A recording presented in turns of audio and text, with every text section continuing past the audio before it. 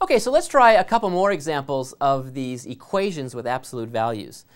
Well, what I want to do is give you a chance to see what you do if you have an equation with two absolute values in it. For example, suppose I see absolute value 3 minus 2x, and that equals absolute value 5 minus 4x. Now, how would you handle this? Well, all you have to remember is thinking about if two numbers are equal in absolute value, what does that mean? It means that they sort of must have the same size, but they just might be off by a negative sign.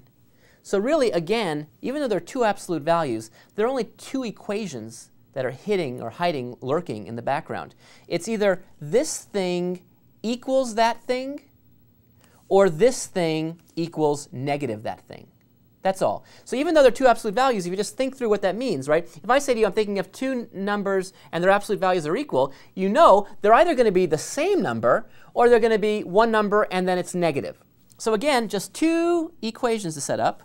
One of them looks like this. 3 minus 2x equals 5 minus 4x. And then the other one is the similar thing. 3 minus 2x equals, and then a minus 5 minus 4x. By the way, I think it's sort of great, and I hope that you can at least appreciate the fact that just by thinking through these things, you can actually figure out sometimes what the solution is or how to proceed, just by thinking. A lot of times people panic or just, sort of thoroughly disgusted. But if you can just sort of take it easy and think about what these things mean and not memorize the rules, you can actually make some progress. So anyway, I like that feature about math myself. Okay, let's solve this now. I'm going to bring the minus 4x over by making it a plus 4x. So I have a plus 4x with this minus 2x combined to give just a 2x. I still have that plus 3 out there. I'll write that on this side. It doesn't make a difference how I write it. Since it's a plus 3, I can just write it right here.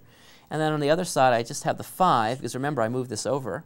If I bring the 3 over, it becomes a negative 3, and I see 5 minus 3 is 2. And so dividing through by 2, I see x equals 1. So there's one answer. And now solving this thing, well, let's see. This looks to me like it would be 3 minus 2x, and then I have the minus 5 minus 4x. Is that right? Why is it wrong? Well, again, I am making what I consider the number 4 on my top 10 list of fantastic classic mistakes. Bing! Number 4, the subtracting mistake. Don't forget, when you're subtracting a quantity, you've got to subtract everybody. Remember, folks, share the negativity. So that negative sign has to hit every single person. So in fact, this is wrong. A negative times a negative, this should be a positive. Great mistake, which I hope you'll never make. Okay. Anyway, now solving this, I'm going to bring this positive 4. Look at that positive 4. That is a positive sign. Look at that. Woo! If I bring that positive 4 over to here, it becomes now a negative 4. Negative 4x and minus 2x is about minus 6x.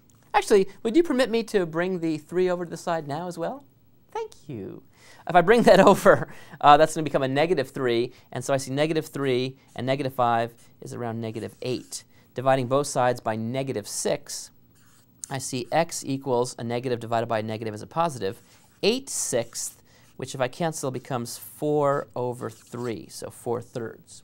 So I see this is another answer, x equals 4/3. Again, you should go back if you want and check. For example, let's check the 1. If I put a 1 in here, I see 3 minus 2, that's 1. Absolute value of 1 is 1.